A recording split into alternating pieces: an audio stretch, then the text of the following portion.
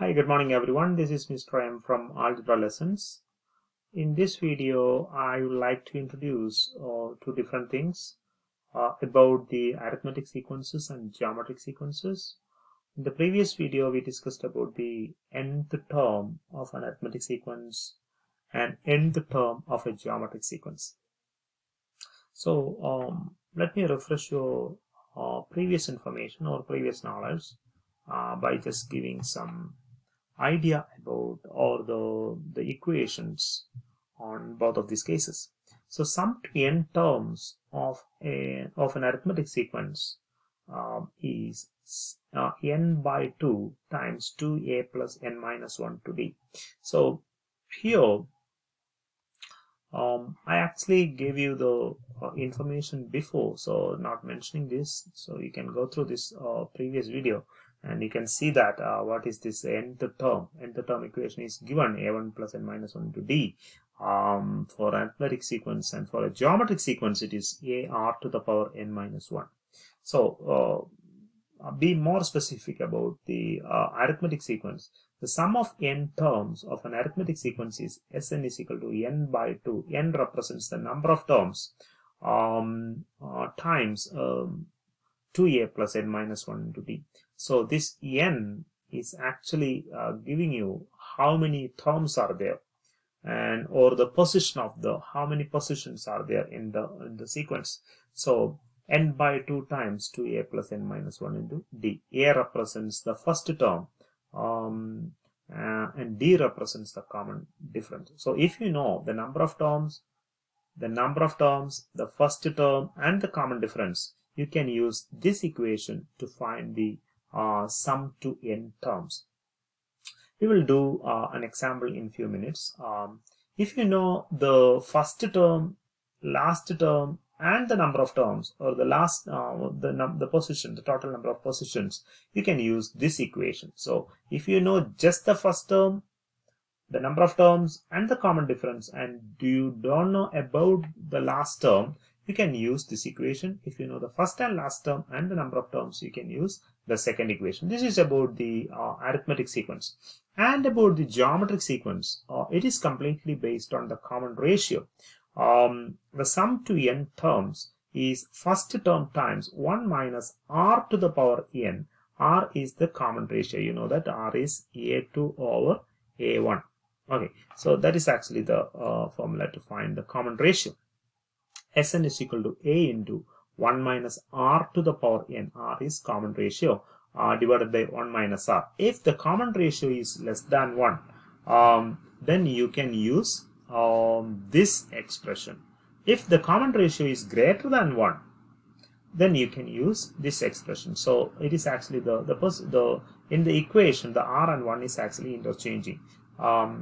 If r is less than 1, 1 comes first. If r is greater than 1, r comes first. So keep that in mind. So just as a tip.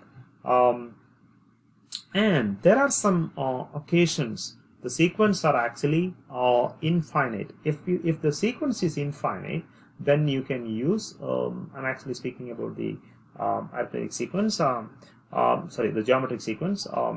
If the sequence is an infinite sequence, sum is Sn is equal to a over 1 minus r. And there is a condition to use this equation. The absolute value of the common ratio should be less than 1, but greater than 0. Okay, so absolute value of r should be in between 0 and 1. Okay, so let me show you some examples to make sure that the equations are actually kind of applicable. So let me start with an arithmetic sequence problem. Suppose I have an arithmetic sequence 5, 9, 13, 17,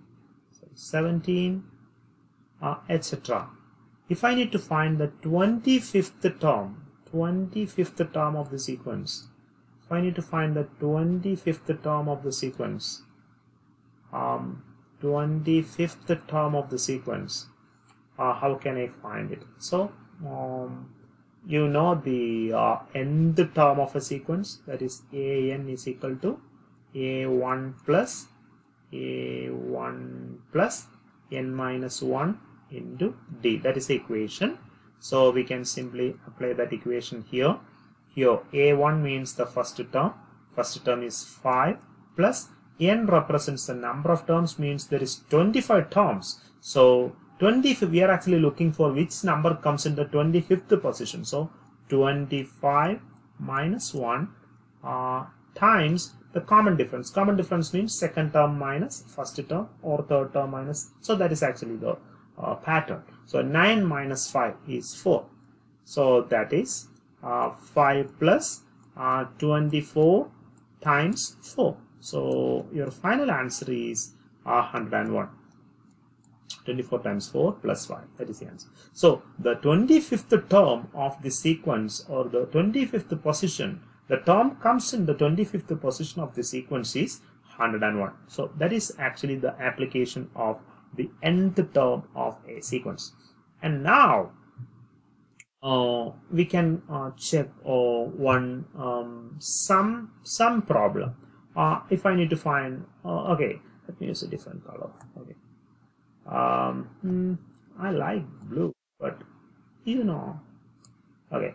So the problem is this: find the sum of the sequence 1 plus 4 plus 7 plus etc. So this is a sequence. This is a sequence. I need to find the sum of first 100 terms. Suppose there is 100 terms, 1, 4, 7 and so on. There is 100 terms. I need to find the sum of all these 100 terms. Interesting. So in this point, what are the informations you have? You have the first term. First term is a1 is equal to 1.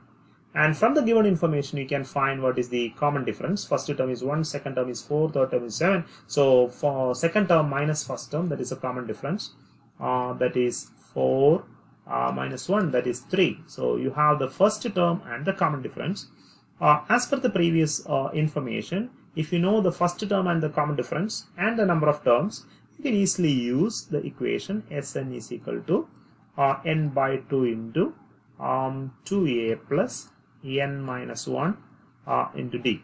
So this is actually what the equation you can use, because here you know only the first term, common difference and the last term. But if you know the first term and last term, you can use the other equation. Okay, we can apply this equation. What is n represents? The total number of terms. Here the total number of terms is 100 because they are looking for the first 100 terms. So 100 divided by 2 times 2a means 2 times a is the first term, that is 1, plus n minus 1, that is 100 minus 1 times d. D is the common difference, that is 3.